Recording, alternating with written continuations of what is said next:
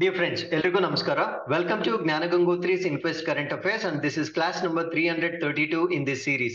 So ಇವತ್ತಿನ ತರಗತಿಯಲ್ಲಿ ನಾವು 9ನೇ ನವೆಂಬರ್ 2022ರ ಪ್ರಚಲಿತ ಘಟನೆಗಳನ್ನ ಡಿಸ್ಕಸ್ ಮಾಡ್ತಾ ಇದ್ದೇವೆ.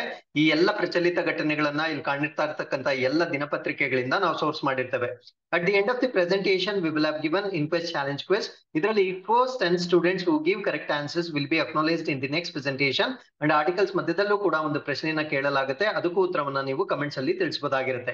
ಈ ಎಲ್ಲಾ ಚಟುವಟಿಕೆಗಳು ನಿಮ್ಮ ಎಲ್ಲ ಸ್ಪರ್ಧಾತ್ಮಕ ಪರೀಕ್ಷೆಗಳಿಗೆ ಉಪಯುಕ್ತವಾಗಿರ್ತವೆ.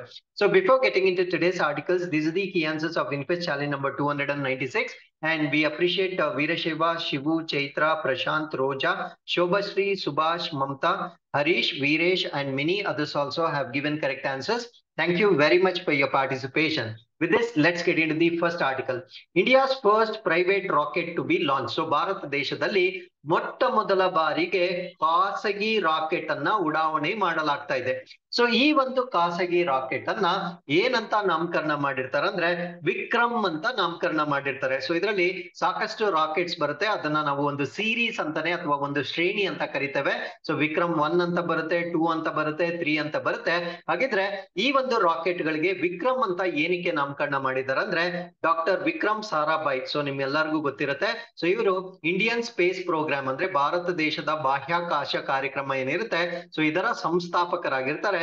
ಸೊ ಆ ಒಂದು ಕಾರಣದಿಂದ ಈ ರಾಕೆಟ್ ಗಳ ಸರಣಿಗೆ ವಿಕ್ರಮ್ ಅಂತ ನಾಮಕರಣ ಮಾಡಿರ್ತಾರೆ. ಹಾಗಿದ್ರೆ ಈ ಒಂದು ರಾಕೆಟ್ ಗಳನ್ನ ಅಭಿವೃದ್ಧಿ ಪಡಿಸಿರ್ತಕ್ಕಂತ ಸಂಸ್ಥೆ ಯಾವುದು ಅಂದ್ರೆ ಇದೊಂದು ಹೈದರಾಬಾದ್ ಬೇಸ್ಡ್ ಪ್ರೈವೇಟ್ ಕಂಪನಿ ಆಗಿರುತ್ತೆ. ಅಂದ್ರೆ ಹೈದರಾಬಾದ್ ಮೂಲದ ಒಂದು ಖಾಸಗಿ ಬಾಹ್ಯಾಕಾಶ ಸ್ಟಾರ್ಟ್ಅಪ್ ಆಗಿರುತ್ತೆ. ಸೊ ಈ ಒಂದು ಸ್ಟಾರ್ಟ್ಅಪ್ ನ ನಾವೇನಂತ ಕರಿತೀವಿ ಅಂದ್ರೆ ಸ್ಕೈ ರೂಟ್ ಏರೋಸ್ಪೇಸ್ ಅಂತ ಕರಿತೇವೆ. ಸೊ ಇವರು ಭಾರತ ದೇಶದಲ್ಲಿ ಮೊಟ್ಟ ಮೊದಲ ಬಾರಿಗೆ ಪ್ರೈವೇಟ್ ರಾಕೆಟ್ ಅಥವಾ ಖಾಸಗಿ ರಾಕೆಟ್ ಅನ್ನ ಶ್ರೀಹರಿಕೋಟಾ ಲಾಂಚ್ ಪ್ಯಾಡ್ ಅಂದ್ರೆ ಇಸ್ರೋದ ಈ ಒಂದು ಶ್ರೀಹರಿಕೋಟಾ ಲಾಂಚ್ ಪ್ಯಾಡ್ ಏನಿದೆ, ಸೊ ಇಲ್ಲಿಂದ ಉಡಾವಣೆ ಮಾಡ್ಲಿಕ್ಕೆ ಸಿದ್ಧವಾಗಿರ್ತಕ್ಕಂಥ ರಾಕೆಟ್ಸ್ ಆಗಿರುತ್ತೆ. ಸೊ ಈ ಒಂದು ಸರಣಿಯಲ್ಲಿ ಬರ್ತಕ್ಕಂಥ ರಾಕೆಟ್ ಗಳನ್ನ ನಾವೇನಂತ ಕರಿತೀವಿ ಅಂದ್ರೆ ವಿಕ್ರಮ್ ಎಸ್ ಅಂತ ಕರಿತೇವೆ. ಈ ರಾಕೆಟ್ ಗಳನ್ನ ಸಂಪೂರ್ಣವಾಗಿ ಮ್ಯಾನುಫ್ಯಾಕ್ಚರಿಂಗ್ ಮತ್ತೆ ಆಪರೇಷನ್ ಅಂದ್ರೆ ಅವುಗಳ ಸಂಪೂರ್ಣ ತಯಾರಿ ಮತ್ತೆ ನಿರ್ವಹಣೆಯನ್ನ ಈ ಒಂದು ಖಾಸಗಿ ಕಂಪನಿ ಸಂಪೂರ್ಣವಾಗಿ ಕೈಗೊಂಡಿರುತ್ತೆ. ಸೊ ಯಾಕೆ ಖಾಸಗಿ ಕಂಪನಿಯವರು ಇಷ್ಟು ದಿನ ಪಾರ್ಟಿಸಿಪೇಟ್ ಮಾಡಿಲ್ಲ ಅಂದ್ರೆ ಖಾಸಗಿ ಕಂಪನಿಯವರು ಈ ಒಂದು ಸ್ಪೇಸ್ ಸೆಕ್ಟರ್ ಅಥವಾ ಬಾಹ್ಯಾಕಾಶ ವಲಯ ಅಂತ ನಾವೇನ್ ಕರಿತೇವೆ, ಸೊ ಈ ಒಂದು ವಲಯಕ್ಕೆ ಅವರು ಭಾಗವಹಿಸ್ಲಿಕ್ಕೆ ಕೇಂದ್ರ ಸರ್ಕಾರ ಜೂನ್ 2020ರಲ್ಲಿ ಪರ್ಮಿಷನ್ ಕೊಟ್ಟಿರುತ್ತೆ. ಸೊ ಯಾವಾಗ ಜೂನ್ 2020ರಲ್ಲಿ ಈ ಒಂದು ಖಾಸಗಿ ಉದ್ಯಮದ ಭಾಗವಹಿಸುವಿಕೆಯನ್ನ ಯಾವ ಕ್ಷೇತ್ರದಲ್ಲಿ ಅಂದ್ರೆ ಬಾಹ್ಯಾಕಾಶ ಕ್ಷೇತ್ರದಲ್ಲಿ ಅವರ ಭಾಗವಹಿಸುವಿಕೆ ಪರ್ಮಿಷನ್ ಕೊಟ್ಟ ನಂತರ ಸೊ ಈ ರೀತಿಯ ರಾಕೆಟ್ ಅನ್ನ ಈ ಒಂದು ಖಾಸಗಿ ಕಂಪನಿ ಡೆವಲಪ್ ಮಾಡಿರುತ್ತೆ. ಸೊ ಈ ಒಂದು ವಿಕ್ರಮ್ ಎಸ್ ಅಂತ ನಾವೇನ್ ಕರಿತೇವೆ, ಸೊ ಇದು ಎಲ್ಲಿವರೆಗೂ ರೀಚ್ ಆಗುತ್ತಂದ್ರೆ ಸಬ್ ಆರ್ಬಿಟ್ ವರ್ಗೂ ರೀಚ್ ಆಗ್ತಕ್ಕಂತ ಒಂದು ರಾಕೆಟ್ ಆಗಿರುತ್ತೆ. ಸೊ ಅರ್ಥ ಮಾಡ್ಕೊಳ್ಳಿ, ಇಲ್ಲಿ 2 ಟರ್ಮ್ ಬರುತ್ತೆ. ಸೊ ಒಂದನ್ನ ಸಬ್ ಆರ್ಬಿಟ್ ಅಂತ ಕರಿತೇವೆ, ಸೊ ಇನ್ನೊಂದನ್ನ ಆರ್ಬಿಟ್ ಅಂತ ಕರಿತೇವೆ. ಸೊ ಈಗ you need to know the difference between sub orbit ಮತ್ತೆ ಆರ್ಬಿಟ್ಗೂ ಇರ್ತಕ್ಕಂಥ ವ್ಯತ್ಯಾಸ ಏನು. ಸಬ್ ಆರ್ಬಿಟ್ ಅಂದ್ರೆ ಇದು ಭೂಮಿಯಿಂದ 100 ಕಿಲೋಮೀಟರ್ಸ್ ವರೆಗೂ ರೀಚ್ ಆಗ್ತಕ್ಕಂತ ಒಂದು ವ್ಯಾಪ್ತಿ ಇರುತ್ತೆ. So from earth it can reach up to 100 kilometres. So ಆ ಒಂದು ರಾಕೆಟ್ ಅನ್ನ ನಾವು ಸಬ್ ಆರ್ಬಿಟಲ್ ಅಂತ ಕರಿತೇವೆ. ಹಾಗಿದ್ರೆ ಆರ್ಬಿಟಲ್ ಫ್ಲೈಟ್ ಅಂದ್ರೆ ಅದು ಎಷ್ಟು ರೀಚ್ ಆಗುತ್ತೆ ಅಂದ್ರೆ ಭೂಮಿಯಿಂದ 200 ಕಿಲೋಮೀಟರ್ಸ್ ನಿಂದ ಅಪ್ರಾಕ್ಸಿಮೇಟ್ಲಿ ಅರೌಂಡ್ 2000 ಕಿಲೋಮೀಟರ್ ವರೆಗೂ ರೀಚ್ ಆಗ್ತಕ್ಕಂತ ಒಂದು ರಾಕೆಟ್ ಅನ್ನ ನಾವು ಆರ್ಬಿಟಲ್ ರೇಂಜ್ ಅಂತ ಕರಿತೇವೆ. ಹಾಗಿದ್ರೆ ಈ ಒಂದು ವಿಕ್ರಮ್ ಸೀರೀಸ್ ಅಲ್ಲಿ ಬರ್ತಕ್ಕಂತ ರಾಕೆಟ್ ಏನಿದೆ, ಸೊ ಇದು 100 ಕಿಲೋಮೀಟರ್ ವರೆಗೂ ರೀಚ್ ಆಗ್ತಕ್ಕಂತ ಸಾಧ್ಯತೆ ಇರುವ ಕಾರಣದಿಂದ ಅದನ್ನ ನಾವು ಸಬ್ ಆರ್ಬಿಟಲ್ ಸ್ಪೇಸ್ ಫ್ಲೈಟ್ ಅಂತ ಕರಿತೇವೆ. ಸೊ ಈ ಒಂದು ಸಬ್ ಆರ್ಬಿಟಲ್ ಸ್ಪೇಸ್ ಫ್ಲೈಟ್ ಏನಿರುತ್ತೆ ಇದನ್ನ ಯಾವ ಕಾರಣಗಳಿಗಾಗಿ ಯೂಸ್ ಮಾಡ್ತಾರೆ ಅಂದ್ರೆ ಇದನ್ನ ಕಮರ್ಷಿಯಲ್ ಮಿಷನ್ಸ್ ನ ಮಾಡೋದಕ್ಕಿಂತ ಮುಂಚೆ ಅಂದ್ರೆ ಈ ಒಂದು ವಾಣಿಜ್ಯ ಕಾರ್ಯಾಚರಣೆಗಳನ್ನ ಮಾಡುವುದಕ್ಕಿಂತ ಮುಂಚೆ ಪರೀಕ್ಷಾರ್ಥ ಪ್ರಯೋಗಗಳನ್ನ ಮಾಡ್ಲಿಕ್ಕೆ ಇದನ್ನ ಬಳಕೆ ಮಾಡ್ತಾರೆ. ಸೊ ಇದು ಸಕ್ಸಸ್ಫುಲ್ ಆದ ನಂತರ ಈ ಒಂದು ಕಮರ್ಷಿಯಲ್ ಪ್ರೋಗ್ರಾಮ್ಸ್ ಅಥವಾ ಕಮರ್ಷಿಯಲ್ ಮಿಷನ್ಸ್ ಏನಿರುತ್ತೆ ಸೊ ಅದನ್ನ ನಂತರ ಕೈಗೊಳ್ಳಲಾಗುತ್ತೆ. ಸೊ ಇಷ್ಟು ಮಾಹಿತಿ ಈ ಒಂದು ಪ್ರೈವೇಟ್ ರಾಕೆಟ್ ಬಗ್ಗೆ ನಮ್ಗೆ ಗೊತ್ತಿರಬೇಕಾಗಿರುತ್ತೆ. So with this we have come to the second article. This is about unveiling the logo, theme and website of the India's G20 presidency. So ಭಾರತದ ಸರ್ಕಾರ ಈ ಒಂದು G20 ರಾಷ್ಟ್ರಗಳ ಅಧ್ಯಕ್ಷ ಸ್ಥಾನವನ್ನ ವಹಿಸಿಕೊಳ್ಳುವ ಕಾರಣದಿಂದ ಈ G20 ರಾಷ್ಟ್ರಗಳ ಸಮೂಹಕ್ಕೆ ಸಂಬಂಧಪಟ್ಟಂತೆ ಒಂದು ಲೋಗೋ, ಅದಕ್ಕೆ ಸಂಬಂಧಪಟ್ಟಿರ್ತಕ್ಕಂಥ ಥೀಮ್ ಮತ್ತೆ ಅದಕ್ಕೆ ಸಂಬಂಧಪಟ್ಟಿರ್ತಕ್ಕಂಥ ವೆಬ್ಸೈಟ್ ಅನ್ನ ಈಗ ಅನಾವರಣಗೊಳಿಸಿರುತ್ತೆ. ಸೊ ಈ ಒಂದು ಥೀಮ್ ನಲ್ಲಿ ನಾವು ನೆನ್ಪಿಟ್ಕೊಳ್ಬೇಕಾಗಿರ್ತಕ್ಕಂತ ಎಲ್ಲಾ ಅಂಶಗಳನ್ನ ಈ ಚಿತ್ರದಲ್ಲಿ ನಾನು ಎಕ್ಸ್ಪ್ಲೇನ್ ಮಾಡ್ತೇನೆ. ಸೊ ನೆಕ್ಸ್ಟ್ ಸ್ಲೈಡ್ ಅಲ್ಲಿ ಅದಕ್ಕೆ ಸಂಬಂಧಪಟ್ಟಿರ್ತಕ್ಕಂಥ ನೋಟ್ಸ್ ಇರುತ್ತೆ. ಸೊ ಅದನ್ನ ನೀವು ಕಾಪಿ ಮಾಡ್ಕೊಳ್ಬಹುದಾಗಿರುತ್ತೆ. ಹಾಗಿದ್ರೆ ಇದರ ಲೋಗವನ್ನ ನಾವು ಗಮನಿಸಿದ್ರೆ, ಸೊ ಇಲ್ಲಿ G20, ಸೊ 0 ಸ್ಥಾನದಲ್ಲಿ ನಾವು ಗ್ಲೋಬ್ ಅನ್ನ ನಾವು ನೋಡ್ಬೋದಾಗಿರುತ್ತೆ. ಸೊ ಇಲ್ಲಿರ್ತಕ್ಕಂಥ ಬಣ್ಣಗಳನ್ನ ನಾವು ಗಮನಿಸಿದ್ರೆ ಭಾರತ ದೇಶದ ರಾಷ್ಟ್ರ ಧ್ವಜದಲ್ಲಿರ್ತಕ್ಕಂಥ ಬಣ್ಣಗಳನ್ನ ಇಲ್ಲಿ ಯೂಸ್ ಮಾಡಲಾಗಿರುತ್ತೆ. ಸೊ ಸ್ಯಾಫ್ರಾನ್ ಕೇಸರಿ ಅಥವಾ ಗ್ರೀನ್ ಹಸಿರು ಬಣ್ಣ, ನೀಲಿ ಬಣ್ಣವನ್ನ ಯೂಸ್ ಮಾಡಿರ್ತಾರೆ. ಅದಾದ್ಮೇಲೆ ಬಿಳಿಯ ಬಣ್ಣವನ್ನ ಕೂಡ ಯೂಸ್ ಮಾಡಿರ್ತಾರೆ. ಅದಾದ್ಮೇಲೆ ಗ್ಲೋಬ್ ಅನ್ನ ನಮ್ಮ ಒಂದು ರಾಷ್ಟ್ರೀಯ ಹೂ ಅಥವಾ ಈ ಒಂದು ನ್ಯಾಷನಲ್ ಫ್ಲವರ್ ಆಗಿರ್ತಕ್ಕಂಥ ಲೋಟಸ್ ನಲ್ಲಿ ಗ್ಲೋಬ್ ಅನ್ನ ಇಟ್ಟಿರ್ತಾರೆ. ಸೊ ಇದು ಈ ಒಂದು G20 ಪ್ರೆಸಿಡೆನ್ಸಿಗೆ ಭಾರತ ತಯಾರಿ ಮಾಡಿರ್ತಕ್ಕಂಥ ಒಂದು ಲೋಗೋ ಆಗಿರುತ್ತೆ. ಸೊ ಲೋಗೋ ಕೆಳಗಡೆ ಭಾರತ್ 2023 ಅಂತ ಬರ್ದಿರ್ತಾರೆ. ಸೊ ಈ ಭಾರತ್ ಅಂತಕ್ಕಂಥದ್ದು ಯಾವ ಲಿಪಿಯಲ್ಲಿದೆ ಅಂದ್ರೆ ದೇವನಗರಿ ಸ್ಕ್ರಿಪ್ಟ್ ಅಥವಾ ದೇವನಗರಿ ಲಿಪಿಯಲ್ಲಿರ್ತಕ್ಕಂಥ ಒಂದು ಭಾರತ್ ಎಂತಕ್ಕಂಥ ಒಂದು ಪದವನ್ನ ಇಲ್ಲಿ ಬಳಸಿರ್ತಾರೆ. ಅದಾದ್ಮೇಲೆ ಈ ಒಂದು G20 ಪ್ರೆಸಿಡೆನ್ಸಿಯ ಥೀಮ್ ಏನು ಅಂದ್ರೆ ವಸುದೈವ ಕುಟುಂಬಕಂ, one earth, one family, one future, ಅಂದ್ರೆ ಒಂದೇ ಭೂಮಿ, ಒಂದೇ ಕುಟುಂಬ ಮತ್ತೆ ಒಂದೇ ಭವಿಷ್ಯ ಎಂದು ಕರೀತಕ್ಕಂಥ ಒಂದು ಥೀಮ್ ಅನ್ನ ಇಲ್ಲಿ ಬಳಕೆ ಮಾಡಿರ್ತಾರೆ. ಸೊ ಇಷ್ಟು ಮಾಹಿತಿ ಈ ಒಂದು ಥೀಮ್ ಮತ್ತೆ ಲೋಗೋಗೆ ಸಂಬಂಧಪಟ್ಟಂತೆ ನಮ್ಗೆ ಗೊತ್ತಿರ್ಬೇಕಾಗಿರುತ್ತೆ. ಹಾಗಿದ್ರೆ ಈ ಒಂದು ಥೀಮ್ಗೆ ಸಂಬಂಧಪಟ್ಟಂತೆ ಇನ್ನೊಂದು 2 ಪಾಯಿಂಟ್ ನ ನೀವು ತಿಳ್ಕೊಳ್ಬೇಕಾಗಿರುತ್ತೆ. ಸೊ ಆ 2 ಪಾಯಿಂಟ್ಸ್ ನ ನಾವು ಹೇಳೋದಾದ್ರೆ, ಈ ಒಂದು ಥೀಮ್ ಏನಿರುತ್ತೆ ಅಂದ್ರೆ ವಸುದೈವ ಕುಟುಂಬಕಂ ಅಂತ ನಾವೇನ್ ಕರಿತೇವೆ, one earth, one family, one future ಅಂತ ನಾವೇನ್ ಕರಿತೇವೆ, it is drawn from the ancient Sanskrit text of ಮಹಾ ಉಪನಿಷತ್. ಅಂದ್ರೆ ಈ ಒಂದು ಮಹಾ ಉಪನಿಷತ್ ಏನಿರುತ್ತೆ, ಈ ಒಂದು ಉಪನಿಷತ್ತಿನಲ್ಲಿ ಬರ್ತಕ್ಕಂಥ ಪ್ರಾಚೀನ ಸಂಸ್ಕೃತ ಪಠ್ಯದಿಂದ ಈ ಒಂದು ವಸುದೈವ ಕುಟುಂಬಕಂ ಎಂಬ ಪದವನ್ನ ಆಯ್ಕೆ ಮಾಡಿಕೊಳ್ಳಲಾಗಿರುತ್ತೆ. ಹಾಗಿದ್ರೆ ವಾಟ್ ಯು ಮೀನ್ ಬೈ ವಸುದೈವ ಕುಟುಂಬಕಂ? ವಸುದೈವ ಕುಟುಂಬಕಂ ಅಂದ್ರೆ ಎಲ್ಲರ ಒಂದು ಸ್ವಾಸ್ಥ್ಯವನ್ನ ಕಾಪಾಡ್ಕೊಳ್ತಕ್ಕಂಥದ್ದನ್ನ ನಾವು ವಸುದೈವ ಕುಟುಂಬಕಂ ಅಂತ ಕರಿತೇವೆ. ಸೊ ಇಲ್ಲಿ ಎಲ್ಲಾ ಹ್ಯೂಮನ್ಸ್ ಬರ್ತಾರೆ, ಎಲ್ಲಾ ಆನಿಮಲ್ಸ್ ಬರುತ್ತೆ, ಎಲ್ಲಾ ಪ್ಲಾಂಟ್ಸ್ ಬರುತ್ತೆ, ಎಲ್ಲಾ ಮೈಕ್ರೋ ಆರ್ಗ್ಯಾನಿಸಮ್ಸ್ ಬರುತ್ತೆ. ಬರೀ ಹ್ಯೂಮನ್ ಸೆಂಟ್ರಿಕ್ ಆಗ್ಬಾರ್ದು. ನಮ್ಮ ಒಂದು ಪ್ಲಾನೆಟ್ ಅಥವಾ ನಮ್ಮ ಒಂದು ಗ್ರಹ ಸರ್ವೈವ್ ಆಗ್ಬೇಕಾದ್ರೆ ಬರೀ ಮಾನವರು ಮಾತ್ರ ಬದುಕಿದ್ರೆ ಸಾಕಾಗೋದಿಲ್ಲ. ಅಲ್ಲಿರ್ತಕ್ಕಂಥ ಪ್ರಾಣಿಗಳು ಬದುಕಬೇಕು, ಅಲ್ಲಿರ್ತಕ್ಕಂಥ ಸಸ್ಯಗಳು ಬದುಕಬೇಕು. ಅದಾದ್ಮೇಲೆ ಸಾಕಷ್ಟು ಸೂಕ್ಷ್ಮ ಜೀವಿಗಳು ನಮ್ಗೆ ಬೆನಿಫಿಷಿಯಲ್ ಸೂಕ್ಷ್ಮ ಜೀವಿಗಳಾಗಿರ್ತವೆ. ಸೊ ಇವೆಲ್ಲವನ್ನ ನಾವು ಟೇಕ್ ಕೇರ್ ಮಾಡಿದ್ರೆ ಮಾತ್ರ ನಮ್ಮ ಪ್ಲಾನೆಟ್ ಉಳಿತಕ್ಕಂಥ ಒಂದು ಸಾಧ್ಯತೆ ಇರುತ್ತೆ. ಸೊ ಆ ಒಂದು ಕಾರಣದಿಂದ ಇಲ್ಲಿ ವಸುದೈವ ಕುಟುಂಬಕಂ ಎಂದು ಕರೀತಕ್ಕಂಥ ಒಂದು ಥೀಮ್ ಅನ್ನ ಬಳಕೆ ಮಾಡಲಾಗಿರುತ್ತೆ. ಹಾಗಿದ್ರೆ ಈ ಒಂದು ಆರ್ಟಿಕಲ್ಗೆ ಸಂಬಂಧಪಟ್ಟಂತೆ ನಾವು ಕೇಳ್ತಾ ಇರ್ತಕ್ಕಂಥ ಇವತ್ತಿನ ಪ್ರಶ್ನೆ ಏನು ಅಂದ್ರೆ, ಈ ವಸುದೈವ ಕುಟುಂಬಕಂ ಏನಿದೆ, ಸೊ ಇದನ್ನ ಮಹಾ ಉಪನಿಷತ್ತಿನಿಂದ ಆಯ್ಕೆ ಮಾಡ್ಕೊಂಡಿರ್ತಾರೆ. ಹಾಗಿದ್ರೆ ಸತ್ಯಮೇವ ಜಯತೆ ಅಂತ ಕರೀತಕ್ಕಂಥ ಒಂದು ಪದ ಏನಿರುತ್ತೆ, ಸೊ ಇದನ್ನ ಯಾವ ಉಪನಿಷತ್ನಿಂದ ಆಯ್ಕೆ ಮಾಡ್ಕೊಂಡಿರ್ತಾರೆ ಅನ್ನೋ ಒಂದು ಆನ್ಸರ್ ಅನ್ನ ನೀವು ನಮ್ಗೆ ಕಮೆಂಟ್ಸ್ ಅಲ್ಲಿ ತಿಳಿಸಬಹುದಾಗಿರುತ್ತೆ. ಸೊ ಇದನ್ನ one of the UPSC IAS exams ಅಲ್ಲಿ ಕೇಳಿರ್ತಕ್ಕಂಥ ಒಂದು ಪ್ರಶ್ನೆ ಇದಾಗಿರುತ್ತೆ. ಅದ್ರ ಜೊತೆಗೆ ಈ ಒಂದು ಥೀಮ್ ಏನಿರುತ್ತೆ ಅಂದ್ರೆ ವಸುದೈವ ಕುಟುಂಬಕಂ ಅಂತ ನಾವೇನ್ ಕರಿತೇವೆ, ಸೊ ಇದು ಲೈಫ್ ಎಂದು ಕರೀತಕ್ಕಂಥ ಒಂದು ಇನಿಷಿಯೇಟಿವ್ ಏನಿರುತ್ತೆ, ಅಂದ್ರೆ ಇದನ್ನ ಲೈಫ್ ಎಂದು ಕರೀತಕ್ಕಂಥ ಒಂದು ಇನಿಷಿಯೇಟಿವ್ ಏನಿರುತ್ತೆ, ಇದನ್ನ ಭಾರತ ದೇಶ ಲಾಂಚ್ ಮಾಡಿರುತ್ತೆ. ಇತ್ತೀಚೆಗೆ ಇದನ್ನ ಗ್ಲೋಬಲಿ ಜಾಗತಿಕವಾಗಿ ಲಾಂಚ್ ಮಾಡಿರ್ತಕ್ಕಂಥ ಒಂದು ಕಾರ್ಯಕ್ರಮ ಕೂಡ ಆಗಿರುತ್ತೆ. ಸೊ UN ವಿಶ್ವಸಂಸ್ಥೆಯ ವತಿಯಿಂದ ಆಂಟನಿ ಗುಟೆರಸ್ ಮತ್ತೆ ಭಾರತ ದೇಶದ ಪ್ರಧಾನ ಮಂತ್ರಿಗಳು ಇದನ್ನ ಜಾಗತಿಕ ಮಟ್ಟದಲ್ಲಿ ಕೂಡ ಈ ಒಂದು ಕಾರ್ಯಕ್ರಮವನ್ನ ಲಾಂಚ್ ಮಾಡಿರ್ತಾರೆ. ಸೊ ಲೈಫ್ ಅಂದ್ರೆ ಲೈಫ್ ಸ್ಟೈಲ್ ಫಾರ್ ಎನ್ವಿರಾನ್ಮೆಂಟ್ ಅಂತ ಕರಿತೀವಿ. ಅಂದ್ರೆ ಪರಿಸರಕ್ಕಾಗಿ ಜೀವನ ಶೈಲಿ. ನಮ್ಮ ಒಂದು ಪರಿಸರವನ್ನ ನಾವು ಉಳಿಸ್ಬೇಕಾಗಿದ್ರೆ ಸೊ ನಾವು ಈ ಒಂದು ಜೀವನ ಶೈಲಿಯಲ್ಲಿ ಬದಲಾವಣೆಗಳನ್ನ ಮಾಡ್ಕೊಳ್ಬೇಕಾಗಿರುತ್ತೆ. ಸೊ ನಮ್ಮ ಒಂದು ಥೀಮ್ ನಲ್ಲಿ ಈ ಒಂದು ಲೈಫ್ ಅಂತಕ್ಕಂಥ ಒಂದು ಕಾನ್ಸೆಪ್ಟ್ ಅನ್ನ ಕೂಡ ನಾವು ಹೈಲೈಟ್ ಮಾಡ್ತಕ್ಕಂಥ ಒಂದು ಥೀಮ್ ಅನ್ನ ಬಳಸಿರ್ತೇವೆ. So with this we are come to the third article. This is about centre appointed law commission of India chairperson. So ಕೇಂದ್ರ ಸರ್ಕಾರವು ಈ ಭಾರತದ ಕಾನೂನು ಆಯೋಗ ಏನಿರುತ್ತೆ, ಸೊ ಇದರ ಅಧ್ಯಕ್ಷರನ್ನ ನೇಮಕ ಮಾಡಿರುತ್ತೆ. ಸೊ ಈ ಒಂದು ಆರ್ಟಿಕಲ್ ಅಲ್ಲಿ ನಾವು ಲಾ ಕಮಿಷನ್ ಬಗ್ಗೆ ತಿಳ್ಕೊಳ್ಬೇಕು. ಅದಾದ್ಮೇಲೆ ಇದಕ್ಕೆ ಯಾರನ್ನ ಅಧ್ಯಕ್ಷರನ್ನಾಗಿ ಮಾಡಿದ್ದಾರೆ ಅನ್ನೋದನ್ನ ಕೂಡ ತಿಳ್ಕೊಳ್ಬೇಕಾಗಿರುತ್ತೆ. ಅದಕ್ಕಿಂತ ಮುಂಚೆ what is this law commission ಅಂತ ನಾವು ತಿಳ್ಕೊಳ್ತಾ ಬರೋಣ. ಭಾರತದ ಈ ಒಂದು ಕಾನೂನು ಆಯೋಗ ಅಂದ್ರೆ ಏನು ಅಂತ ತಿಳ್ಕೊಳ್ತಾ ಬರೋಣ. ಸೊ ರಿಮೆಂಬರ್ ಫ್ರೆಂಡ್ಸ್, ನಾನು ಇವಾಗ ಡಿಸ್ಕಸ್ ಮಾಡ್ತಾ ಇರ್ತಕ್ಕಂಥದ್ದು ಭಾರತ ದೇಶದ 22ನೇ ಲಾ ಕಮಿಷನ್ ಆಗಿರುತ್ತೆ. ಸೊ ಈ ಒಂದು ಲಾ ಕಮಿಷನ್ ಏನ್ ಕೆಲಸ ಮಾಡುತ್ತೆ ಅನ್ನೋದನ್ನ ಒಂದು ಉದಾಹರಣೆಯನ್ನ ಕೊಡೋದಾದ್ರೆ, ಫಾರ್ ಎಕ್ಸಾಂಪಲ್ ಇವಾಗ ಇತ್ತೀಚೆಗೆ ಈ ಒಂದು ಯೂನಿಫಾರ್ಮ್ ಸಿವಿಲ್ ಕೋಡ್ ಅಥವಾ ಏಕರೂಪ ನಾಗರಿಕ ಸಂಹಿತೆ ಅಂತ ನಾವೇನ್ ಕರಿತೇವೆ. ಸೊ ಇದು ಬಹಳ ಚರ್ಚೆಯಲ್ಲಿರ್ತಕ್ಕಂಥ ವಿಷಯವಾಗಿರುತ್ತೆ. ಸೊ ಈ ರೀತಿಯ ಕಾನೂನುಗಳ ಬದಲಾವಣೆ ಏನಿರುತ್ತೆ, ಆ ಕಾನೂನುಗಳ ಬದಲಾವಣೆಗೆ ಸಂಬಂಧಪಟ್ಟಂತೆ ರೆಕಮೆಂಡೇಶನ್ಸ್ ಅಥವಾ ಶಿಫಾರಸುಗಳನ್ನ ಕೊಡ್ತಕ್ಕಂಥ ಆಯೋಗವನ್ನ ನಾವು ಲಾ ಕಮಿಷನ್ ಅಂತ ಕರಿತೇವೆ. ಸೊ ಈಗ 22ನೇ ಲಾ ಕಮಿಷನ್ ಅನ್ನ ಅದನ್ನ ರಚನೆ ಮಾಡಿ ಇದಕ್ಕೆ ಬೇಕಾಗಿರ್ತಕ್ಕಂಥ ಚೇರ್ಪರ್ಸನ್ ಅಥವಾ ಅಧ್ಯಕ್ಷರನ್ನ ನೇಮಕ ಮಾಡಿರ್ತಾರೆ. So the centre as constituted the law commission of India. So ಇದನ್ನ ರಚನೆ ಮಾಡ್ತಕ್ಕಂಥವ್ರು ಕೇಂದ್ರ ಸರ್ಕಾರ ಆಗಿರುತ್ತೆ. ಸೊ ಕೇಂದ್ರ ಸರ್ಕಾರ ಈಗ ಭಾರತದ ಕಾನೂನು ಆಯೋಗವನ್ನ ರಚನೆ ಮಾಡಿರುತ್ತೆ. ಸೊ ಈ ಒಂದು ಕಾನೂನು ಆಯೋಗಕ್ಕೆ ಒಬ್ಬ ಚೇರ್ಪರ್ಸನ್ ಅಥವಾ ಅಧ್ಯಕ್ಷರು ಬೇಕಾಗಿರ್ತಾರೆ. ಸೊ ಅಧ್ಯಕ್ಷರನ್ನಾಗಿ ಕರ್ನಾಟಕ ರಾಜ್ಯದ ಹೈಕೋರ್ಟ್ ಚೀಫ್ ಜಸ್ಟಿಸ್ ಯಾರಿರ್ತಾರೆ, ಸೊ ಇವರ ಹೆಸರನ್ನ ನಾವು ರಿತುರಾಜ್ ಅವಸ್ಥಿ ಅಂತ ಕರಿತೇವೆ. ಸೊ ಇವರು ಕರ್ನಾಟಕದ ಹೈಕೋರ್ಟ್ ನ ಮುಖ್ಯ ನ್ಯಾಯಾಧೀಶರಾಗಿ ನಿವೃತ್ತಿಯನ್ನ ಹೊಂದಿರ್ತಾರೆ. ಸೊ ಇವರನ್ನ ಈಗ ಅಧ್ಯಕ್ಷರನ್ನಾಗಿ ನೇಮಕ ಮಾಡಲಾಗಿರುತ್ತೆ. ಸೊ ಇವ್ರ ಜೊತೆಗೆ ಕೆಲವೊಂದು ಮೆಂಬರ್ಸ್, ಅಂದ್ರೆ ಈ ಒಂದು ಆಯೋಗ ಏನಿರುತ್ತೆ, ಸೊ ಅದಕ್ಕೆ ಕೆಲವೊಂದು ಸದಸ್ಯರನ್ನ ಕೂಡ ನೇಮಕ ಮಾಡಿರ್ತಾರೆ. ಆ ಸದಸ್ಯರು ಯಾರ್ಯಾರು ಅನ್ನೋದನ್ನ ನಾವಿಲ್ಲಿ ಮಾಹಿತಿ ಕೊಟ್ಟಿರ್ತೇವೆ. You can just go through the information. But ನಮ್ಮ ಪರೀಕ್ಷೆಗೆ ಚೇರ್ಪರ್ಸನ್ ಅಂತಕ್ಕಂಥವ್ರು ಬಹಳ ಬಹಳ ಇಂಪಾರ್ಟೆಂಟ್ ಆಗಿರುತ್ತೆ. So as I told you before, ಈ 22nd ಲಾ ಕಮಿಷನ್ ಏನಿರುತ್ತೆ, ಸೊ ಇದು ನೋಟಿಫೈ ಆಗಿರ್ತಕ್ಕಂಥದ್ದು ಫೆಬ್ರವರಿ 24, 2020ರಲ್ಲಿ. ಬಟ್ ಇವಾಗ ಅದಕ್ಕೆ ಬೇಕಾಗಿರ್ತಕ್ಕಂಥ ಚೇರ್ಪರ್ಸನ್ ಅನ್ನ ಆಯ್ಕೆ ಮಾಡಿರ್ತಾರೆ. ಸೊ ರಿತುರಾಜ್ ಅವಸ್ಥಿ ಬಗ್ಗೆ ನಾವು ಹೆಚ್ಚಿನ ಮಾಹಿತಿಯನ್ನ ತಿಳ್ಕೊಳ್ಳೋದಾದ್ರೆ, ಅವರು ಅಲಹಾಬಾದ್ ಹೈಕೋರ್ಟ್ ಏನಿರುತ್ತೆ, ಸೊ ಅದರಲ್ಲಿ ಜಡ್ಜ್ ಅಥವಾ ನ್ಯಾಯಮೂರ್ತಿಗಳಾಗಿ ಸೇವೆಯನ್ನ ಸಲ್ಲಿಸಿರ್ತಾರೆ.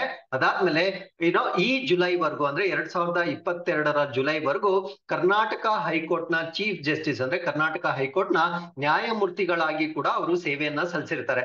ಸೊ ಇವರ ಒಂದು ಲ್ಯಾಂಡ್ ಮಾರ್ಕ್ ಅನ್ನ ನಾವು ಹೇಳೋದಾದ್ರೆ, ಕರ್ನಾಟಕದಲ್ಲಿ ಈ ಒಂದು ಇಜಬ್ ಕೇಸ್ ಏನಿರುತ್ತೆ, ಸೊ ಇದು ಬಹಳ ಕಾಂಟ್ರವರ್ಸಿ ಆಗಿರ್ತಕ್ಕಂಥ ಒಂದು ಕೇಸ್ ಇರುತ್ತೆ. ಸೊ ಇದರ ಒಂದು ತೀರ್ಮಾನ ಏನಿರುತ್ತೆ, ಅದಕ್ಕೆ ಸಂಬಂಧಪಟ್ಟಿರ್ತಕ್ಕಂಥ ಹೈಕೋರ್ಟ್ ಹೆಡ್ ಆಗಿ chief justice of Karnataka Rituraj Awasthi ಅವರು ಈ ಒಂದು ತೀರ್ಮಾನದ ನೇತೃತ್ವವನ್ನ ವಹಿಸಿರ್ತಕ್ಕಂಥ ಹೈಕೋರ್ಟ್ ಪೀಠದ ಒಬ್ಬ ನ್ಯಾಯಮೂರ್ತಿಗಳಾಗಿ ಕೂಡ ಇವರು ಭಾಗವಹಿಸಿರ್ತಾರೆ. So with this we come to the 4th article. This is about mother tongue survey of India. So Bharat ದೇಶದಲ್ಲಿ ಮಾತೃಭಾಷೆಗೆ ಸಂಬಂಧಪಟ್ಟಿರ್ತಕ್ಕಂಥ ಒಂದು ಸಮೀಕ್ಷೆ ಬಗ್ಗೆ ಡಿಸ್ಕಸ್ ಮಾಡ್ತಾ ಇದ್ದೇವೆ. ಸೊ ಈ ಒಂದು ಸಮೀಕ್ಷೆಯನ್ನ ಮಾಡ್ತಕ್ಕಂಥ ಸಚಿವಾಲಯ ಯಾವುದು ಅಂದ್ರೆ ಮಿನಿಸ್ಟ್ರಿ ಆಫ್ ಹೋಮ್ ಅಫೇರ್ಸ್, ಅಂದ್ರೆ ಗೃಹ ವ್ಯವಹಾರಗಳ ಸಚಿವಾಲಯದ ವತಿಯಿಂದ ಈ ಒಂದು ಸಮೀಕ್ಷೆಯನ್ನ ಮಾಡಲಾಗುತ್ತೆ.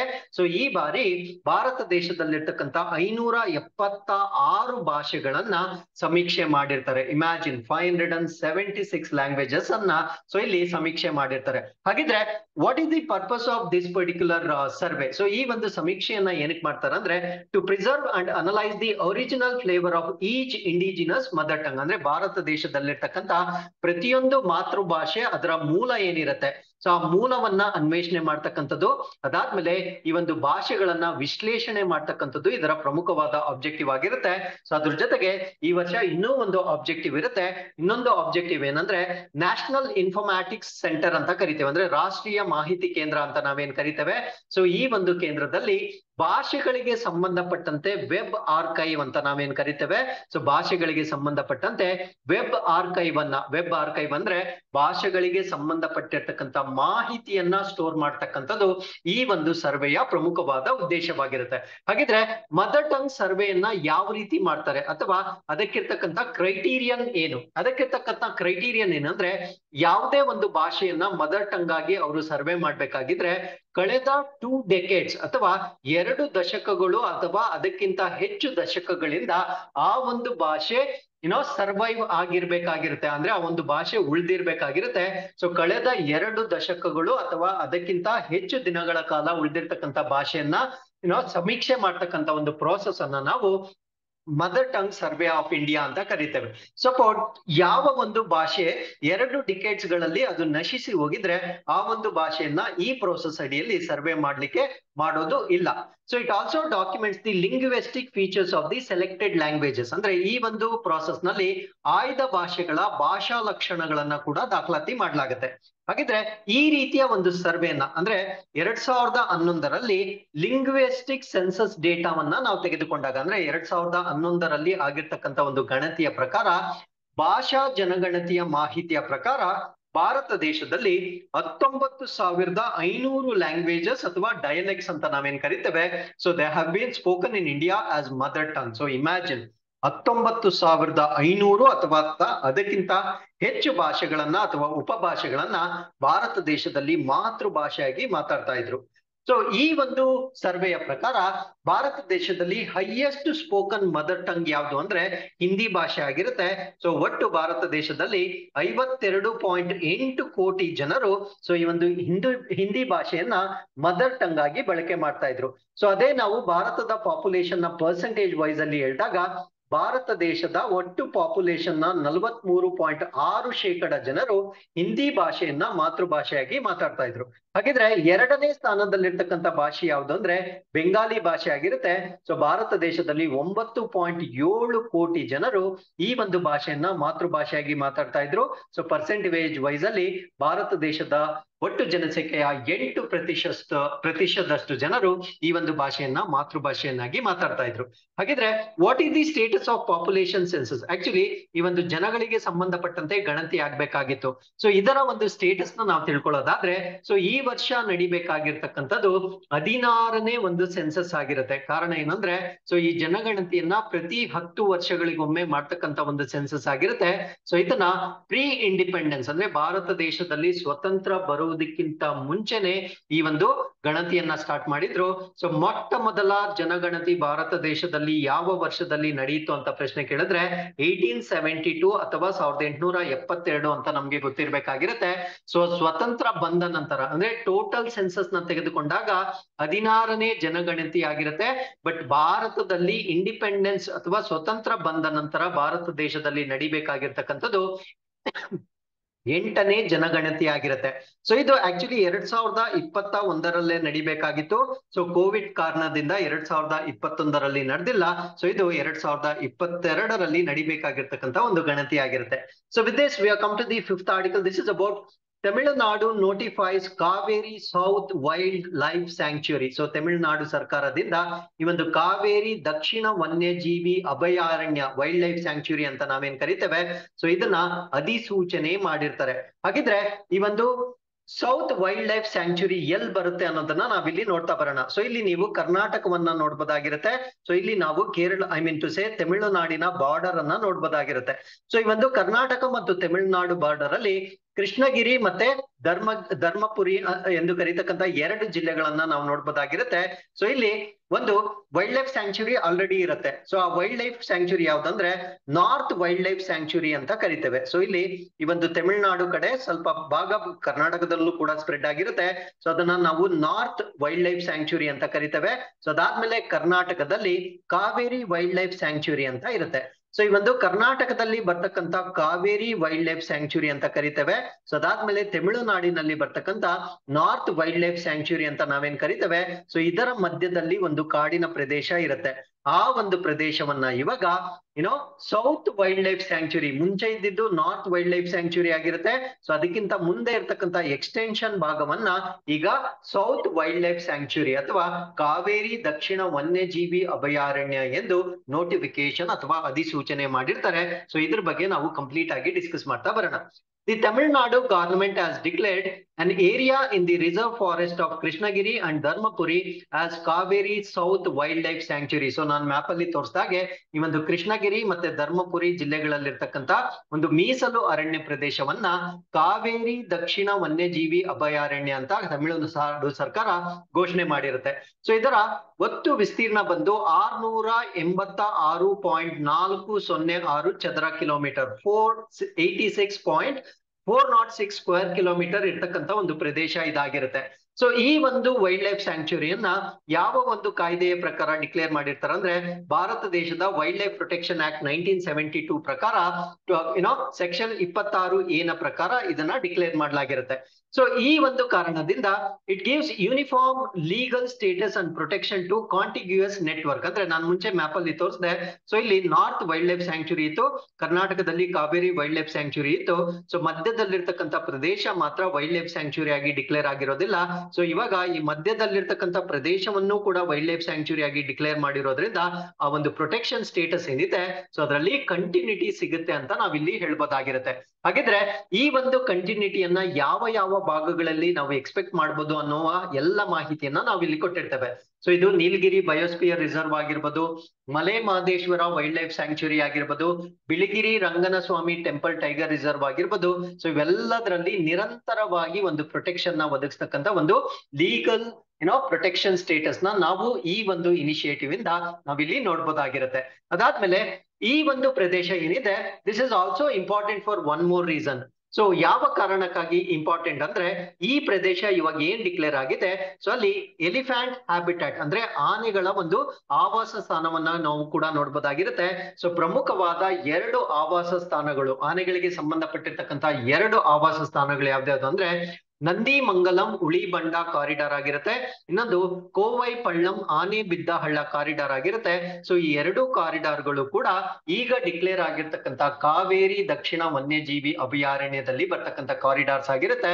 ಸೊ ಈ ಒಂದು ಕಾರಣದಿಂದ ಈ ಕಾರಿಡಾರ್ಸ್ಗೂ ಕೂಡ ಇನ್ಮೇಲೆ ಪ್ರೊಟೆಕ್ಷನ್ ಸಿಗ್ತಕ್ಕಂಥ ಒಂದು ಸಾಧ್ಯತೆ ಇರುತ್ತೆ. So with this we have come to the 6th article. This is about Reliance industries India's best employer. So Reliance industry ಏನಿರುತ್ತೆ, ಸೊ ಇದು ಇವಾಗ ಭಾರತದ ಅತ್ಯುತ್ತಮ ಉದ್ಯೋಗದಾತ ಅಂದ್ರೆ ಅಲ್ಲಿರ್ತಕ್ಕಂಥ ಎಂಪ್ಲಾಯೀಸ್ಗೆ ಬೆಸ್ಟ್ ಎನ್ವಿರಾನ್ಮೆಂಟ್ ಅನ್ನ ಕೊಡ್ತಕ್ಕಂಥ ಒಂದು ಸಂಸ್ಥೆಯಾಗಿ ಈಗ ಡಿಕ್ಲೇರ್ ಆಗಿರುತ್ತೆ. ಹಾಗಿದ್ರೆ ಭಾರತ ದೇಶದಲ್ಲಿ ಈ ಒಂದು ರಿಲಯನ್ಸ್ ಟಾಪ್ 1 ರ್ಯಾಂಕಿಂಗ್ ಅಲ್ಲಿ ಇರುತ್ತೆ. ಹಾಗಿದ್ರೆ ಗ್ಲೋಬಲಿ ನಾವು ನೋಡಿದಾಗ ಅಂದ್ರೆ ಜಾಗತಿಕವಾಗಿ ನಾವು ನೋಡಿದಾಗ ಮೊದಲ ಸ್ಥಾನದಲ್ಲಿ ಸ್ಯಾಮ್ಸಂಗ್ ಎಲೆಕ್ಟ್ರಾನಿಕ್ಸ್ ಇರುತ್ತೆ. So it is from south Korea. 2ನೇ ಸ್ಥಾನದಲ್ಲಿ ನಾವು ಮೈಕ್ರೋಸಾಫ್ಟ್ ಅನ್ನು ನೋಡ್ಬೋದಾಗಿರುತ್ತೆ, this is from US. And 3ನೇ ಸ್ಥಾನದಲ್ಲಿ ನಾವು IBM ನ ನೋಡ್ಬೋದಾಗಿರುತ್ತೆ. ಸೊ ಈ 3 ಟಾಪ್ ಪೊಸಿಷನ್ ಗಳನ್ನ ಬೇರೆ ದೇಶದ ಕಂಪನಿಗಳು ಆಕ್ಯುಪೈ ಮಾಡ್ಕೊಂಡಿರುತ್ತೆ. ಪೊಸಿಷನ್ 2 ಇಂದ ಪೊಸಿಷನ್ 12 ವರೆಗೂ US ನ ಕಂಪನಿಗಳು ಆಕ್ಯುಪೈ ಮಾಡ್ಕೊಂಡಿರುತ್ತೆ. ಪೊಸಿಷನ್ 13 ಅಲ್ಲಿ ನಾವು BMW ಕಂಪನಿ, ಕಾರ್ ಮ್ಯಾನುಫ್ಯಾಕ್ಚರಿಂಗ್ ಕಂಪನಿಯನ್ನ ನೋಡ್ಬೋದಾಗಿರುತ್ತೆ. ಹಾಗಿದ್ರೆ ಜಾಗತಿಕವಾಗಿ ಭಾರತದ ರ್ಯಾಂಕಿಂಗ್ ಎಷ್ಟರಿಂದ ಸ್ಟಾರ್ಟ್ ಆಗುತ್ತೆ ಅಂದ್ರೆ 20ರಿಂದ ಸ್ಟಾರ್ಟ್ ಆಗುತ್ತೆ. ರಿಲಯನ್ಸ್ 20ನೇ ಸ್ಥಾನದಲ್ಲಿರುತ್ತೆ. 137ನೇ ಸ್ಥಾನದಲ್ಲಿ ಅಂದ್ರೆ ಭಾರತದಲ್ಲಿ ಮೊದಲನೇ ಸ್ಥಾನ ರಿಲಯನ್ಸ್ ಆಗಿರುತ್ತೆ, 2ನೇ ಸ್ಥಾನ HDFC ಲಿಮಿಟೆಡ್ ಆಗಿರುತ್ತೆ ಮತ್ತು 3ನೇ ಸ್ಥಾನವನ್ನ ಬಜಾಜ್ ಪಡೆದುಕೊಂಡಿರುತ್ತೆ. ಅದೇ ಜಾಗತಿಕವಾಗಿ ನಾವು ನೋಡಿದಾಗ ರಿಲಯನ್ಸ್ 20ನೇ ಸ್ಥಾನ, HDFC 137ನೇ ಸ್ಥಾನ ಮತ್ತು ಬಜಾಜ್ ಅನ್ನ ನಾವು 173ನೇ ಸ್ಥಾನದಲ್ಲಿ ನೋಡ್ಬೋದಾಗಿರುತ್ತೆ. ಸೊ ನಾನು ಅಲ್ಲಿ ಎಕ್ಸ್ಪ್ಲೇನ್ ಮಾಡಿರ್ತಕ್ಕಂಥ ಎಲ್ಲ ಮಾಹಿತಿಯನ್ನ ಇಲ್ಲಿ ಟೆಕ್ಸ್ಟ್ ರೂಪದಲ್ಲಿ ಕೊಟ್ಟಿರ್ತೇವೆ. You can just go through the information. ಹಾಗಿದ್ರೆ ಅಲ್ಲಿ ಹೇಳ್ದೇ ಇರ್ತಕ್ಕಂಥ ಒಂದು ಮಾಹಿತಿ ಏನಿರುತ್ತೆ, ಸೊ ಈ ಒಂದು ಸರ್ವೆಯನ್ನ ಯಾವ ಒಂದು ಫ್ಯಾಕ್ಟರ್ಸ್ ಮೇಲೆ ಮಾಡಿರ್ತಾರ ಅಂದ್ರೆ, ರೆಪ್ಯುಟೇಷನ್ ಅಂದ್ರೆ ಆ ಒಂದು ಕಂಪನಿಗೆ ಇರ್ತಕ್ಕಂಥ ಒಂದು ಖ್ಯಾತಿ, ಸೊ ಅದನ್ನ ಪರಿಗಣನೆಗೆ ತೆಗೆದುಕೊಂಡಿರ್ತಾರೆ. ಅದಾದ್ಮೇಲೆ ಎಕನಾಮಿಕ್ ಇಂಪ್ಯಾಕ್ಟ್ ಅಂದ್ರೆ ಆ ಒಂದು ಕಂಪನಿ ಮಾಡ್ತಕ್ಕಂಥ ಒಂದು ಆರ್ಥಿಕ ಪ್ರಭಾವ. ಅದಾದ್ಮೇಲೆ ಟ್ಯಾಲೆಂಟ್ ಡೆವಲಪ್ಮೆಂಟ್, ಅಲ್ಲಿರ್ತಕ್ಕಂಥ ಎಂಪ್ಲಾಯ್ಸ್ ನ ಒಂದು ಪ್ರತಿಭೆಯನ್ನ ಅಭಿವೃದ್ಧಿ ಮಾಡ್ಲಿಕ್ಕೆ ತೆಗೆದುಕೊಂಡಿರ್ತಕ್ಕಂಥ ಒಂದು ಆಕ್ಟಿವಿಟೀಸ್. ಜೆಂಡರ್ ಈಕ್ವಾಲಿಟಿ, ಲಿಂಗ ಸಮಾನತೆ ಮತ್ತು ಸೋಷಿಯಲ್ ರೆಸ್ಪಾನ್ಸಿಬಿಲಿಟಿ ಅಥವಾ ಸಾಮಾಜಿಕ ಜವಾಬ್ದಾರಿ ಏನಿರುತ್ತೆ, ಈ ಎಲ್ಲ ಒಂದು ಅಂಶಗಳ ಮೇಲೆ ಈ ಒಂದು ನಿರ್ಧಾರವನ್ನ ತೆಗೆದುಕೊಳ್ಳಲಾಗಿರುತ್ತೆ. So with this we have come to the 7th article. This is about national first award in city with the best public transport system. ಅಂದ್ರೆ ಈ ನಗರಗಳಲ್ಲಿ ಇರ್ತಕ್ಕಂಥ ಸಾರ್ವಜನಿಕ ವ್ಯವಸ್ಥೆ ಏನಿರುತ್ತೆ, ಸೊ ಇದರಲ್ಲಿ ಅತ್ಯುತ್ತಮ ಸಾರ್ವಜನಿಕ ವ್ಯವಸ್ಥೆ ಎಲ್ಲಿದೆ ಎಂದು ಒಂದು ಪರಿಗಣನೆ ಮಾಡ್ತಕ್ಕಂಥ ಮೊಟ್ಟ ಮೊದಲ ರಾಷ್ಟ್ರೀಯ ಪ್ರಶಸ್ತಿಯನ್ನ ಈಗ ಕೊಟ್ಟಿರ್ತಾರೆ. ಸೊ ಈ ಒಂದು ಪ್ರಶಸ್ತಿಯನ್ನ navy Mumbai municipal transport initiative ಏನಿರುತ್ತೆ ಅಂದ್ರೆ ಮುಂಬೈನಲ್ಲಿರ್ತಕ್ಕಂಥ ಈ ಒಂದು ಮುನ್ಸಿಪಲ್ ಟ್ರಾನ್ಸ್ಪೋರ್ಟೇಷನ್ ಇನಿಷಿಯೇಟಿವ್ ಏನಿರುತ್ತೆ, ಸೊ ಈ ಒಂದು ಇನಿಷಿಯೇಟಿವ್ಗೆ national first award in the city with the best public transport system ಅಂದ್ರೆ ಈ ಒಂದು ಸಾರ್ವಜನಿಕ ಸಾರಿಗೆ ವ್ಯವಸ್ಥೆಯಲ್ಲಿ ಅತ್ಯುತ್ತಮವಾಗಿದೆ ಎಂದು ಹೇಳಿ ಈ ಒಂದು ನವಿ ಮುಂಬೈನಲ್ಲಿರ್ತಕ್ಕಂಥ ಮುನ್ಸಿಪಲ್ ಟ್ರಾನ್ಸ್ಪೋರ್ಟ್ ಇನಿಷಿಯೇಟಿವ್ಗೆ ಈ ಒಂದು ಅವಾರ್ಡ್ ಅನ್ನ ಕೊಟ್ಟಿರ್ತಾರೆ. ಸೊ ಈ ಒಂದು ಪ್ರಶಸ್ತಿಯನ್ನ ಇನ್ಮೇಲೆ ಆನ್ಯುಯಲಿ ಅಂದ್ರೆ ವಾರ್ಷಿಕವಾಗಿ ನೀಡ್ತಕ್ಕಂಥ ಒಂದು ಪ್ರಶಸ್ತಿ ಆಗಿರುತ್ತೆ. ಸೊ ಈ ಒಂದು ಪ್ರಶಸ್ತಿಯನ್ನ 12 ಕ್ಯಾಟಗರೀಸ್ ಅಲ್ಲಿ ಕೊಡ್ತಕ್ಕಂಥ ಒಂದು ಪ್ರಶಸ್ತಿ ಆಗಿರುತ್ತೆ. ಸೊ ಈ ಪ್ರಶಸ್ತಿಗೆ ಯಾವುದೇ ಸ್ಟೇಟ್ಸ್ ಆಗಿರ್ಬೋದು, ಮೆಟ್ರೋಸ್ ಆಗಿರ್ಬೋದು, ರೈಲ್ವೆ ಆಗಿರ್ಬೋದು, ಟ್ರಾನ್ಸ್ಪೋರ್ಟ್ ಅಂಡರ್ಟೇಕಿಂಗ್ ಆಗಿರ್ಬೋದು, ಸೊ ಎಲ್ಲವೂ ಕೂಡ ಈ ಒಂದು ಸರ್ವೆಯಲ್ಲಿ ಪಾರ್ಟಿಸಿಪೇಟ್ ಮಾಡಬಹುದಾಗಿರ್ತಕ್ಕಂಥ ಒಂದು ಕಾಂಪೋನೆಂಟ್ಸ್ ಆಗಿರುತ್ತೆ. So with this we have come to the 8th article. This is about infant protection day 2022 ಅಥವಾ ಶಿಶು ಸಂರಕ್ಷಣಾ ದಿನ 2022. ಸೊ ಈ ಒಂದು ದಿನವನ್ನ ಪ್ರತಿ ವರ್ಷ ನಾವು ನವೆಂಬರ್ 7ನೇ ತಾರೀಕು ಆಚರಣೆ ಮಾಡ್ತೇವೆ. ಸೊ ಇದರ ಪರ್ಪಸ್ ಹೆಸರಲ್ಲೇ ಇರೋ ಹಾಗೆ ಮಕ್ಕಳನ್ನ ನಾವು ಪ್ರೊಟೆಕ್ಷನ್ ಮಾಡ್ಲಿಕ್ಕೆ ಯಾವ ರೀತಿಯ ಕ್ರಮಗಳನ್ನ ಕೈಗೊಳ್ಬೇಕು ಅನ್ನೋದರ ಬಗ್ಗೆ ಜಾಗೃತಿ ಮೂಡಿಸ್ತಕ್ಕಂತ ಒಂದು ದಿನ ಇದಾಗಿರುತ್ತೆ. ಸೊ ಇನ್ಫ್ಯಾಂಟ್ಸ್ ಡೆವಲಪ್ಮೆಂಟ್ ಏನಿರುತ್ತೆ, so this is very very important in the first 3 months of their ಬರ್ತ್. ಅಂದ್ರೆ ಮೊದಲ 3 ತಿಂಗಳುಗಳಲ್ಲಿ ಶಿಶುವಿನ ಬೆಳವಣಿಗೆ ಅಂತಕ್ಕಂಥದ್ದು ಬಹಳ ನಿರ್ಣಾಯಕವಾಗಿರುತ್ತೆ. ಸೊ ಆ ಒಂದು ಕಾರಣದಿಂದ ಇನಿಷಿಯಲ್ ಸ್ಟೇಜಸ್ ಅಲ್ಲಿ ಬಹಳ ಕೇರ್ ಅನ್ನ ನಾವು ಕೊಡ್ಬೇಕಾಗಿರುತ್ತೆ. So according to a report by world health organisation ಅಥವಾ ಈ ಒಂದು ವಿಶ್ವ ಆರೋಗ್ಯ ಸಂಸ್ಥೆಯ ವರದಿಯ ಪ್ರಕಾರ 2019ರಲ್ಲಿ ಮಾಡಿರ್ತಕ್ಕಂಥ ವರದಿಯ ಪ್ರಕಾರ over 2.4 million infants died in their first month of life. ಅಂದ್ರೆ ಅವು ಜನನದ ನಂತರ ಜಾಗತಿಕವಾಗಿ 2.4 ಮಿಲಿಯನ್ ಶಿಶುಗಳು ಮೊದಲ ತಿಂಗಳಲ್ಲೇ ಸಾವನ್ನಪ್ಪಿರೋದನ್ನ ನಾವು ನೋಡ್ಬೋದಾಗಿರುತ್ತೆ. ಸೊ ಈ ಒಂದು ಸ್ಟ್ಯಾಟಿಸ್ಟಿಕ್ಸ್ 2019ಕ್ಕೆ ಸಂಬಂಧಪಟ್ಟಿರ್ತಕ್ಕಂಥ ಒಂದು ಸ್ಟ್ಯಾಟಿಸ್ಟಿಕ್ಸ್ ಆಗಿರುತ್ತೆ. ಹಾಗಿದ್ರೆ ಭಾರತ ದೇಶದಲ್ಲಿ ಈ ಒಂದು ಇನ್ಫ್ಯಾಂಟ್ಸ್ ಗೆ ಸಂಬಂಧಪಟ್ಟಂತೆ ನಾವು ಸ್ಟ್ಯಾಟಿಸ್ಟಿಕ್ಸ್ ನಾವು ನೋಡೋದಾದ್ರೆ, ಸೊ ಪ್ರಮುಖವಾಗಿ ನಾವು 2019 ಮತ್ತು 2020 ನಡುವೆ ಇರತಕ್ಕಂತ ವ್ಯತ್ಯಾಸಗಳನ್ನ ನೋಡ್ಬೇಕಾಗಿರುತ್ತೆ. ಕಾರಣ ಏನು ಅಂದ್ರೆ 2021 ಮತ್ತು 2022 ಡೇಟಾ ಇನ್ನೂ ಕಂಪೈಲ್ ಆಗಿರೋದಿಲ್ಲ. ಸೊ ಇದರಲ್ಲಿ 2 ಫ್ಯಾಕ್ಟರ್ಸ್ ನಾವು ನೋಡ್ಬೋದು. ಮೊದಲನೇದು ಅಂಡರ್ 5 ಮೋರ್ಟಾಲಿಟಿ ರೇಟ್, ಅಂದ್ರೆ 5 ವರ್ಷದ ಒಳಗೆ ಇರ್ತಕ್ಕಂಥ ಮಕ್ಕಳ ಮರಣ ಪ್ರಮಾಣ ಒಂದು. ಅದಾದ್ಮೇಲೆ ಇನ್ಫ್ಯಾಂಟ್ ಮೋರ್ಟಾಲಿಟಿ ರೇಟ್ ಅಥವಾ ಶಿಶು ಮರಣ ಪ್ರಮಾಣ ಅಂತ ನಾವೇನ್ ಕರಿತೇವೆ. ಸೊ ಅಂಡರ್ 5 ಮೋರ್ಟಾಲಿಟಿ ರೇಟ್ ಅನ್ನ ನಾವು ನೋಡಿದಾಗ 2019 ಮತ್ತು 2020 ನಾವು ಕಂಪ್ಯಾರಿಸನ್ ಮಾಡಿದಾಗ 2019 ಅಲ್ಲಿ 1,000 ಮಕ್ಕಳ ಜನನ ಆದ್ರೆ ಅದರಲ್ಲಿ 32 ಮಕ್ಕಳು 5 ವರ್ಷ ತುಂಬುವ ಒಳಗಡೆ ಅವರು ಸಾವನ್ನಪ್ತಾ ಇದ್ರು. ಅಂದ್ರೆ 2019ರಲ್ಲಿ 35 ಜನ ಸಾವನ್ನಪ್ತಾ ಇದ್ರು. ಅದೇ 2020 ಬರೋಷ್ಟೊತ್ತಿಗೆ 1,000 ಲೈವ್ ಬರ್ತ್ಸ್ ಗೆ 32 ಮಕ್ಕಳು 5 ವರ್ಷ ತುಂಬುವ ಮೊದಲೇ ಅವರು ಮರಣವನ್ನ ಆಗ್ತಾ ಇದ್ರು. ಅಲ್ಲಿಗೆ ಈ ಒಂದು ಸ್ಟ್ಯಾಟಿಸ್ಟಿಕ್ಸ್ ನ ಪ್ರಕಾರ ಭಾರತ ದೇಶದಲ್ಲಿ ಅಂಡರ್ 5 ಮೋರ್ಟಾಲಿಟಿ ರೇಟ್ ಇಂಪ್ರೂವ್ ಆಗಿರೋದನ್ನ ನಾವು ನೋಡ್ಬೋದಾಗಿರುತ್ತೆ. ಅದೇ ರೀತಿಯಾಗಿ ಶಿಶು ಮರಣ ಪ್ರಮಾಣವನ್ನ ಕೂಡ ನಾವು ನೋಡಿದಾಗ 2019 ಮತ್ತು 20ರಲ್ಲಿ, ಸೊ ಮುಂಚೆ 2019ರಲ್ಲಿ 1,000 ಲೈವ್ ಬರ್ತ್ಸ್ ಗೆ 30 ಮಕ್ಕಳು ಸಾವನ್ನಪ್ತಾ ಇದ್ರು. 2020ರಲ್ಲಿ 28 ಜನ 28 per 1000 ಲೈವ್ ಬರ್ತ್ಸ್ ಅದು ಡೆತ್ ಆಗ್ತಾ ಇದೆ. ಸೊ ಇಲ್ಲಿ ಈ ಒಂದು ಸ್ಟ್ಯಾಟಿಸ್ಟಿಕ್ಸ್ ನ ಪ್ರಕಾರ ಕೂಡ ಭಾರತ ದೇಶದಲ್ಲಿ ಈ ಒಂದು ಇನ್ಫ್ಯಾಂಟ್ ಮೋರ್ಟಾಲಿಟಿ ರೇಟ್ ಡಿಕ್ರೀಸ್ ಆಗಿರೋದನ್ನ ಅಥವಾ ಬೆಟರ್ ಆಗಿರೋದನ್ನ ನಾವಿಲ್ಲಿ ನೋಡ್ಬೋದಾಗಿರುತ್ತೆ.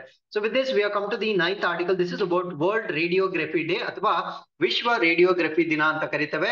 ಸೊ ಈ ಒಂದು ದಿನವನ್ನ ನಾವು ಪ್ರತಿ ವರ್ಷ ನವೆಂಬರ್ 8ನೇ ತಾರೀಕು ಆಚರಣೆ ಮಾಡ್ತೇವೆ.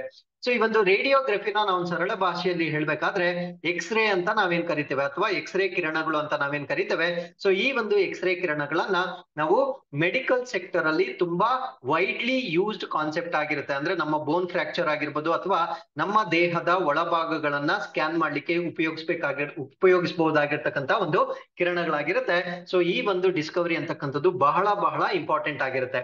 ಹಾಗಿದ್ರೆ ಈ ವರ್ಷದ ಥೀಮ್ ಏನು ಅಂದ್ರೆ ರೇಡಿಯೋಗ್ರಾಫರ್ಸ್ at the four front of patient safety, ಅಂದ್ರೆ ರೋಗಿಗಳ ಸುರಕ್ಷತೆಯ ಮುಂಚೂಣಿಯಲ್ಲಿರ್ತಕ್ಕಂಥ ರೇಡಿಯೋಗ್ರಾಫರ್ಗಳು ಎಂದು ಕರೀತಕ್ಕಂಥ ಒಂದು ಥೀಮ್ ನ ಆಧಾರದ ಮೇಲೆ ಈ ವರ್ಷ ಈ ದಿನವನ್ನ ಆಚರಣೆ ಮಾಡ್ತಾ ಇದ್ದೇವೆ. ಹಾಗಿದ್ರೆ ಇದೇ ದಿನಾಂಕದಂದೇ ನಾವ್ ಯಾಕೆ ಇದನ್ನ ಆಚರಣೆ ಮಾಡ್ತಾ ಇದ್ದೀವಿ ಅಂದ್ರೆ, ಇಲ್ಲಿ ಒಬ್ಬ ಸೈಂಟಿಸ್ಟ್, ಅವರ ಸೈಂಟಿಸ್ಟ್ ಹೆಸರು ಏನಂದ್ರೆ ವಿಲೆಮ್ ಕರ್ನಾಡ್ ರೋಟನ್ ಜೆನ್ ಅಂತ ಕರಿತೇವೆ. ಸೊ ಇವರು ಆಕ್ಚುಲಿ ಈ ಒಂದು ಎಕ್ಸ್ರೇಗಳನ್ನ ಡಿಸ್ಕವರಿ ಮಾಡಿರ್ತಕ್ಕಂಥ ಸೈಂಟಿಸ್ಟ್ ಆಗಿರ್ತಾರೆ.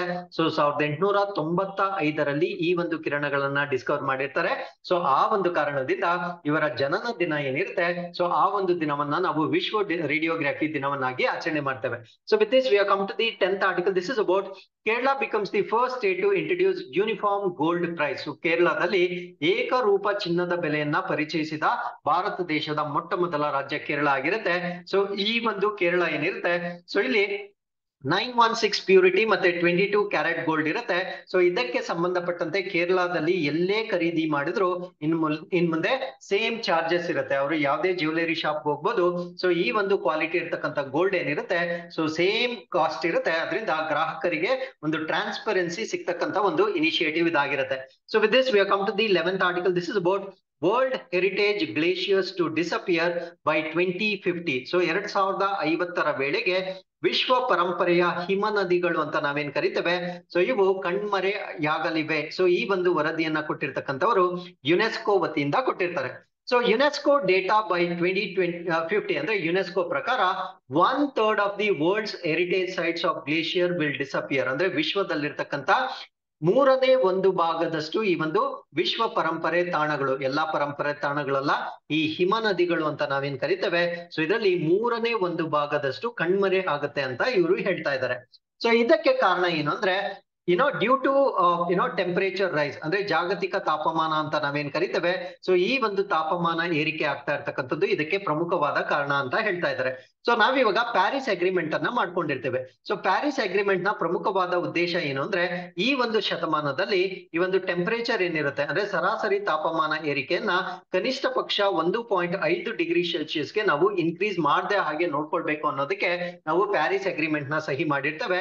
ಸಪೋಸ್ ನಾವು ಈ ಒಂದು ಟಾರ್ಗೆಟ್ ಅನ್ನ ಫುಲ್ಫಿಲ್ ಮಾಡಿದ್ರೆ ಕನಿಷ್ಠ ಪಕ್ಷ ಇಲ್ಲಿ ನಾವು ಕಾಣಬಹುದಾಗಿರ್ತಕ್ಕಂಥ ಈ ಒಂದು 2/3 ಗ್ಲೇಷಿಯರ್ಸ್ ನ, ಅಥವಾ ಕನ್ನಡದಲ್ಲಿ ಹೇಳ್ಬೇಕಾದ್ರೆ 2/3 ಹಿಮ ನದಿಗಳನ್ನ ನಾವು ಇನ್ನೂ ಉಳಿಸ್ಕೊಳ್ತಕ್ಕಂಥ ಒಂದು ಸಾಧ್ಯತೆ ಇರುತ್ತೆ.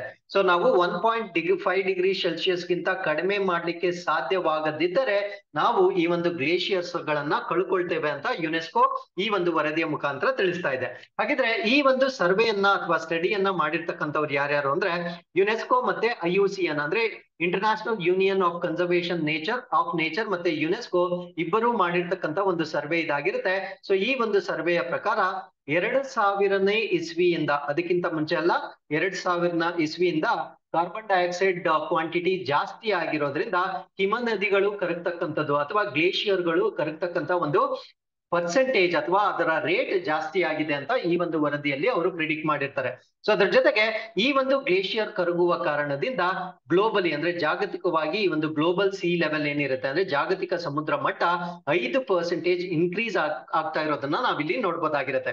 ಹಾಗಿದ್ರೆ ಕೆಲವೊಂದು ಗ್ಲೇಷಿಯರ್ಸ್ ನ ನಾವು ಎಂಡೇಂಜರ್ಡ್ ಅಥವಾ ಅಳಿವಿನಂಚಿನಲ್ಲಿರ್ತಕ್ಕಂಥ ಹಿಮ ನದಿಗಳು ಅಂತ ಕರಿತೇವೆ. ಸೊ ಅದರಲ್ಲಿರ್ತಕ್ಕಂಥ ಪ್ರಮುಖವಾದ ಹಿಮ ನದಿಗಳನ್ನ ನಾವಿಲ್ಲಿ ಕೊಟ್ಟಿರ್ತೇವೆ. ಸೊ ಕಿಲಿಮಂಜಾರೋ ರಾಷ್ಟ್ರೀಯ ಉದ್ಯಾನವನ ಮೌಂಟ್ ಕೆನ್ಯಾ ಆಫ್ರಿಕಾದಲ್ಲಿರ್ತಕ್ಕಂಥ ಒಂದು ಗ್ಲೇಷಿಯರ್ ಆಗಿರುತ್ತೆ. ಅದಾದ್ಮೇಲೆ glacier in western ತಿಯಾನ್ Shan, so ಇದು ಕಜಕಿಸ್ತಾನ್, ಕಿರ್ಗಿಸ್ತಾನ್, ಉಜ್ಬೇಕಿಸ್ತಾನದಲ್ಲಿರುತ್ತೆ. ಸೊ ಅದಾದ್ಮೇಲೆ ಡೋಲಮೈಟ್, ಇದು ಇಟಲಿ, ಯುರೋಪ್ ನಲ್ಲಿರುತ್ತೆ. ಅದಾದ್ಮೇಲೆ ಯೆಲ್ಲೋಸ್ಟೋನ್ ನ್ಯಾಷನಲ್ ಪಾರ್ಕ್, ಇದು ಉತ್ತರ ಅಮೆರಿಕದಲ್ಲಿರುತ್ತೆ. ಸೊ ಇವು ಎಂಡೇಂಜರ್ಡ್ ಅಂದ್ರೆ ಸಂಪೂರ್ಣವಾಗಿ ಕರಗುವ ಸಾಧ್ಯತೆ ಇರತಕ್ಕಂತ ಒಂದು ಹಿಮ ನದಿಗಳಾಗಿರುತ್ತೆ. So with this we have come to the last article. This is about government notifies the use of drought resistant PB2 variety of basmati rice for cultivation. So ಈ ಒಂದು ರೈಸ್ ಅನ್ನ ನಾವೇನಂತ ಕರಿತೀವಿ ಅಂದ್ರೆ ಬರ ನಿರೋಧಕ ಅಂತ ಕರಿತೇವೆ. ಸೊ ಈ ಒಂದು ತಳಿಗೆ ಕೊಟ್ಟಿರ್ತಕ್ಕಂಥ ಹೆಸರೇನು ಅಂದ್ರೆ PB2 ಅಂತ ಕರಿತೇವೆ. ಸೊ ಈ ಒಂದು PB2 ಏನಿರುತ್ತೆ, ಈ ಒಂದು ತಳಿಯ ಬಾಸುಮತಿ ಅಕ್ಕಿಯನ್ನ ಕೃಷಿಯಾಗಿ ಬಳಕೆ ಮಾಡ್ಲಿಕ್ಕೆ ಸರ್ಕಾರ ಇವಾಗ ಸೂಚನೆಯನ್ನ ನೀಡಿರುತ್ತೆ.